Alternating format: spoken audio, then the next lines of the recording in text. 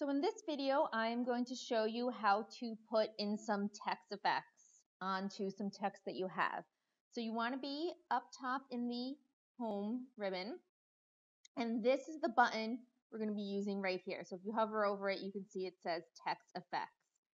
So let's do this here so you can see. I'm going to highlight this, then I'm going to go into the text effects, and you can see I can add things like an outline. I can add a shadow to different things. Let me show you. Here's a shadow. You can see it added, and that's a little hard to see here. Let me try to zoom in for you to see there.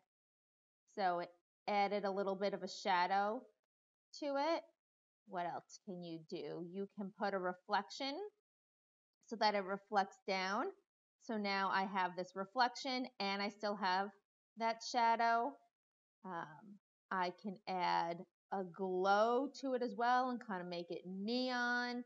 So there's a couple different things that you can do to kind of add a little bit of a pop to your stuff there. So I would not, let me go and just take away, take away some of these things because you don't want to go crazy and put in a bunch of different things. I would say one effect is really all that you need. So you just want to do one of these things. Otherwise, it's just going to make things a little too complicated and make your assignment or whatever you're doing just a little over the top. So I hope that was helpful. If you have any questions, feel free to leave them down in the comments below. Shoot me an email with anything.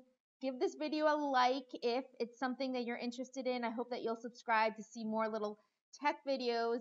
And as always, stay techy. Bye.